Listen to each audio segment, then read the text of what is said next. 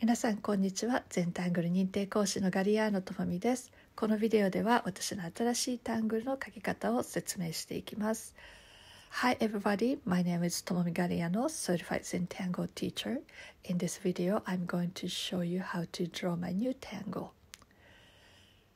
まずは四隅の点、そしてボーダーから始めていきます。優しい線で書くのを忘れないようにしましょう。So we're going to start with four cornered dots and border. Please make sure your border is a soft pencil line. And then we're going to switch to a pen. そしたらペンに持ち替えます。そして横に5個、縦に5個、小さな四角を描いていきます。So we're going to draw 5 small squares going horizontally and vertically.順番はどうでもいいんですが、両端に書いて真ん中に1つ、そしてその間にさらに1つずつ入れると5個きれいに並ぶと思います。You can draw these squares in any order you like, but it's probably easier if you do 2 squares by the edge and bisect the space and add another square in the middle and another ones dividing each of these space in between 2 squares. But you can do this in any order you like. 書き方は本当に自分の書きやすい書き方で大丈夫です。で、きっちり並んでなくても大丈夫ですが、ある程度きっちり並んでいる方が多分仕上がった時にすっきりすると思うので、できるだけこう縦横並ぶように気をつけて書きましょう。And they don't have to be aligned perfectly, but I think it's going to be easier and it's going to look nice if you can make them aligned with each other. But they don't have to be perfectly aligned.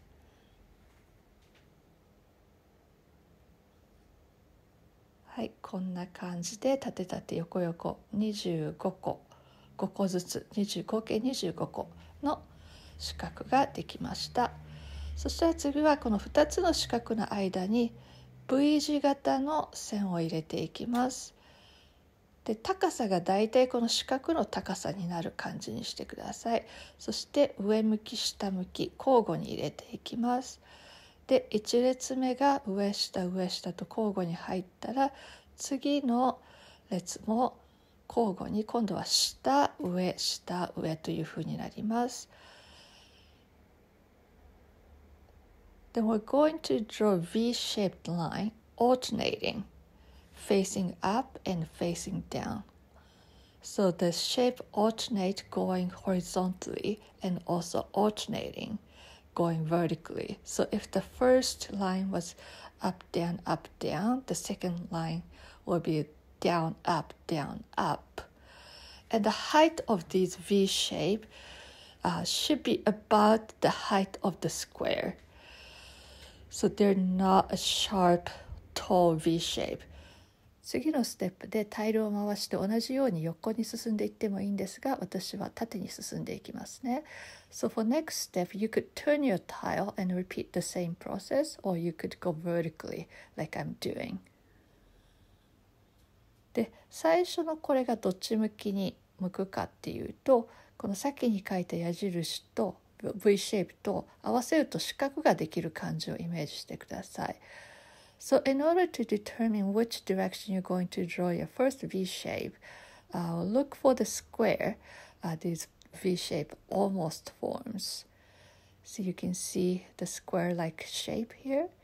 And once you have one, all you have to do is alternate to left and right this time. Or if you turn the tile, it's still facing up and down. You continue to alternate.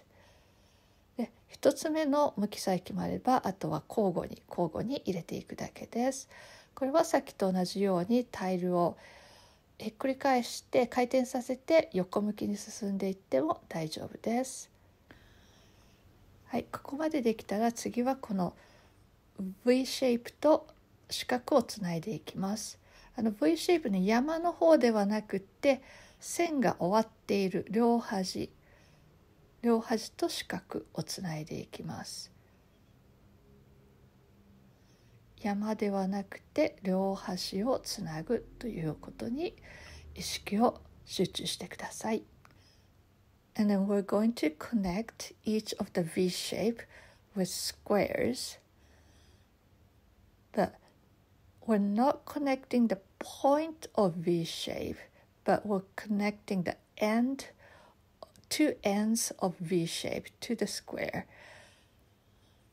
So be mindful that you're not connecting the top or the corner of V shape, but you are connecting the ends of V shape.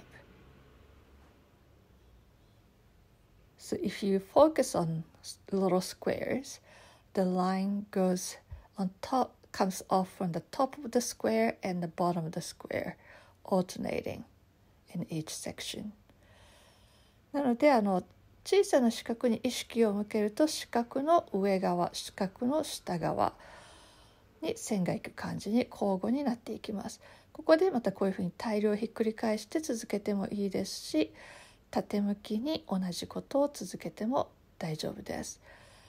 四角の角と V 字型の線の終わりをつなぐ。これを繰り返していきます。So you could turn your tile and repeat exactly the same process, or you could go vertically like I'm doing.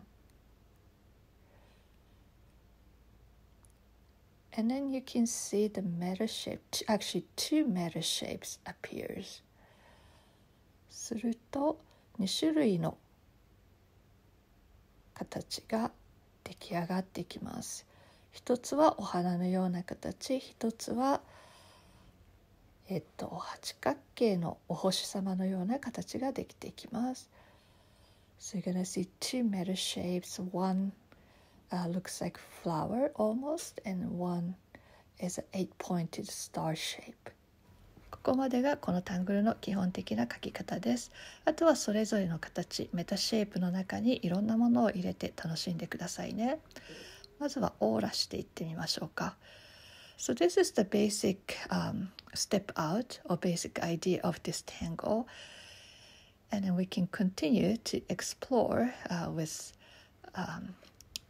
these two meta shapes that we have. So I'm going to keep them simple by auraing and adding this shape in the middle. 私はこんな風にオーラして真ん中にちょっと書き足すぐらいにしておきますね。でこのタングルは刺し子の模様に、私最近刺し子を始めたんですが、刺し子の模様にインスパイアされています。So this pattern was inspired by Japanese stitch work called sashiko, which I started recently. 少し入れてあげるだけでそれぞれのメタシェイプの形がはっきり見えてきますね。So by adding some details, you can enhance or make two different meta shapes come alive. I'm gonna ink in this space to further enhance this section. このまま続けてここをちょっと黒塗りしてこっちの、八角形の方をもっと強調してみますね。ちょっとペンがカスカスなので時間がかかってしまっていますが、ここ色を入れても楽しいかもしれませんね。It's taking a bit of time because my pen is almost dead, but you can do this with black, or you can play with different colors. それではシェーディングを入れていきますね。鉛筆で軽いタッチでこのお花形の内側というふうに考えてもいいですし、この八角形のお星様の形の外側というふうに見てもどちらでも構いませんので、タイルを回転させながら入れやすい方向にタイルを向けてシェーディングを入れていきましょう。私はできるだけタイルを回転させずにやっているのでちょっとやりにくい向きもありますが、皆さんはタイルを回転させて鉛筆を動きやすい方向、できるだけ鉛筆の先端が見える方向でシェーディングを入れていってくださいね。So we're gonna shade with graphite pencil. You can see this as a outside of 8-pointed stars or inside of flower-like shape, whichever makes sense to you. And I'm not turning my tile at all because I'm recording and I don't want to make you dizzy, but please feel free to turn your tile as much as you like, so that you're moving your pencil in a direction that feels comfortable to you. And also you want to make sure you can always see the pencil tip against the line, so that you're not going over the line to the other side when you shade. So please turn your tile as much as you like or as much as you need. And we're going to soften this graphite shading with tortillon or blending stump. それから刷筆を使ってシェーディングをぼかしていきます。刷筆はできるだけ立てずに、できるだけ寝かして使うようにしましょうね。So when you use tortillon, you want to hold your tortillon at low angles to protect the tip of the tortillon. And just like when we were shading, you want your tortillon to be pointing against the line. So this is a good way because my tortillon is pointing against the line, but when I go this side, see this side, my point of my tortillon is not necessarily touching against the line. So this is not the best way, but because I'm recording, I'm not turning my tile to keep the tile in the same direction. But please turn your tile so that you are moving your tortillon in a direction that is best for you. 刷筆を使う時も鉛筆と同じようにタイルを回しながら、できるだけ刷筆の先が鉛筆の線に向かって、例えば右利きだと線が左側にあって、そこに対して刷筆が向かっている、こういう状態が一番いいです。こっち側をやるのはちょっと難しいですね。なのでタイルはできるだけ回転させて、やりやすい方向でシェーディングするようにしてくださいね。私もこれ録画してなかったらもっとタイルをくるくる回しています。で時々鉛筆を入れ忘れたところとかあるときは、刷筆に十分な鉛筆の粉が残っていればそのまま刷筆だけで続けていくこともできますし、あまりないときはもう一度鉛筆で少しシェーディングを入れてあげましょう。So when you notice the spot that you didn't shade with graphite pencil, you can always go back in with graphite pencil, or if your tortillon is being used for quite some time and have enough graphite left on a tortillon itself, you probably don't even have to go back in with graphite pencil. You can just use your tortillon to shade. And I'm going to continue to add just a little bit of shading here. でここの真ん中にもちょっとだけシェーディングを入れてみますね。はい、こんな感じになりました。素敵ですね。Isn't that amazing? I love this. Just a little bit of shading and black. It's so simple yet striking. Okay, so I'm going to continue with gel pen. This is a white gel pen. And add something to the inked in area. ジェルペンで黒塗りしたところにさらに書き足してみることにしました。これもなかなか楽しいですね。はい、こんな感じで白黒のものが出来上がりました。あとボーダーにもシェーディングを入れてあげましょう。達筆に残った鉛筆の粉を使って優しく撫でる、このぐらいでいいかなと思います。And also, let's add a little bit of shading along the border. I'm just using what's left on the tortillon and gently going over pencil lines. 最後にサインを入れましょう。And don't forget to add your signature or chop.